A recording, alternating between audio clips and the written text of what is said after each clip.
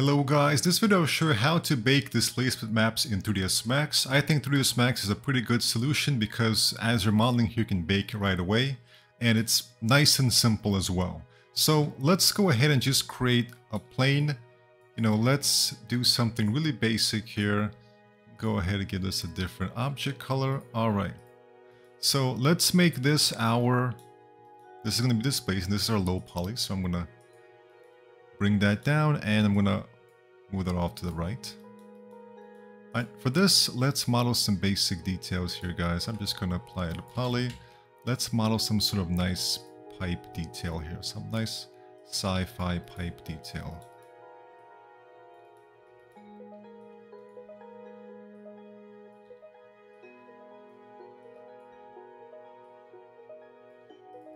Alright, I'm gonna delete this right here. I'm gonna delete that right there. All right, and we can actually delete this as well.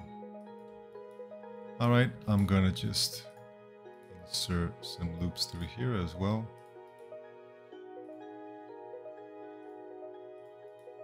All right, guys, so of course sometimes you want to have all the detail here, but sometimes you want to work with something simple and have it all appear at render time, which is the benefit of displacement. And unlike normal maps, you don't just get the surface detail, you get it from the side as well. So the first thing to notice, guys, is that, I'm not an expert on displacement map baking, but from what I understand, if you guys have any kind of additional comments or tips, please be sure to leave them in the comments.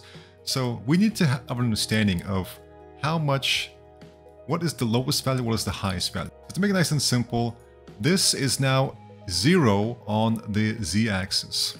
But on this high poly, which we're going to subdivide as well, let's give ourselves, let's say 3 iterations. All right, or maybe let's say 4. We have something going up and something going down. So if we just kind of click on that point, this is about negative, let's say negative 9 and positive, let's say positive 9. So negative 9 and positive 9. So we're going to click on this. We're going to go into rendering and then bake to texture. Alright guys, the first thing to understand is that different renderers have different options. So to make it easy, let's go into our render setup. And regardless of what renderer you use, you can simply switch this to the default scanline renderer. Or of course, recent versions of 3ds Max also come with Arnold, so you can use one of these Arnold maps as well. But we can also use scanline render. So essentially you open up which render you want to use and which map you want to use, click on height, and then add maps to selected objects. Alright, you can figure out some things here: file type, output to, padding, image size, UV channel. But an important thing right here is projected from. Where are you going to project this from? So we're going to click on and pick from a list or pick from scene, and I'm going to click on the high poly object. Alright, next we click right here, and here we enter in that minimum height and maximum height value. So we're going to enter in negative 9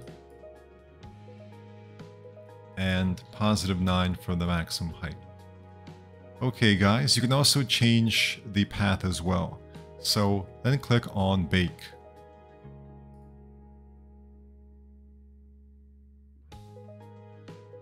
Alright guys, in order to actually render, you can switch back to your render of choice. So for example, Arnold or V-Ray or anything else.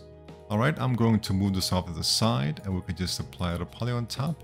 So guys, different rendering setups have different ways to create the displacement. Since I use V-Ray, I'm going to choose V-Ray displacement mod. I'm going to click on text map right here and choose that bitmap file. Alright, we'll scroll down here and pretty much we'll look at things like amount, shift, and then relative to B-box, and then text map min and text map max. Alright, let's do a quick render here and let's see how well it matches our high poly. Alright, as you can see, the displaced plane barely matches this. So your first option may be just to greatly increase the power intensity, but what I have found is that you want to scroll down here and activate the relative to B-box option. And even with the amount still at 1, let's re-render. As you can see, it matches it pretty well right here. In fact, let's move it back to the original state and let's change the object color as well so we can actually see a difference in colors. Alright guys, as you can see, We got two problems here. Number one, displacement is a little bit too high. It looks like it matches the shape quite well, but it's a little bit too high, and we've got these strange dragging lines going across here. So in order to fix the lines, you simply go into your material editor. You drag your displacement map from here into the editor as an instance. And the trick that I find, guys, is that you want to turn the blur down to 0, and for the filtering, you set that to none. Let's re-render. As you can see, once we change those options, we get rid of those long lines. Don't worry about these shapes, this is just a bad lighting setup, but you can see that we no longer have those stretching lines, they're just kind of dragging up here. So the second issue is, how do we fix how that it's being too high? Well, we can, for example, do something simple like apply a push modifier and just push it beneath that. As you can see, the push option is a great simple solution just to offset that by having it be pushed down. Now this time, let's turn off push, and this time let's use shift. Okay guys, it looks like negative 0.5 was the sweet spot here. So guys, this is how you can bake very nice displacement maps and very easily reuse them. So the benefit of that is that, let's say I do this right here. I'm going to go ahead and press S for snaps, make sure it's set to vertex, and hold shift, and let's create, for example, 9 of these copies here, and I'm going to go underneath of here, and I'm just going to attach them all. Alright, and I'm going to apply, let's say, a bend modifier. So as you can see, guys, we can take something as simple as this, and this is just, of course, turbo smooth. We can have that be 0 in the viewport and 3 at render time.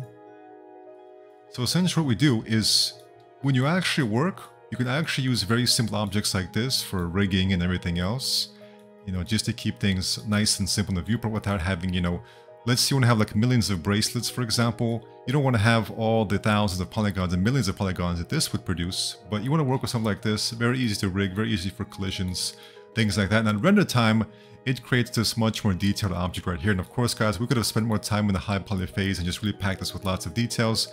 And so now you have the benefit, guys, of being able to know how to work with really simple objects, how to bake it, and how to reuse it as well. Thank you for watching, and take care.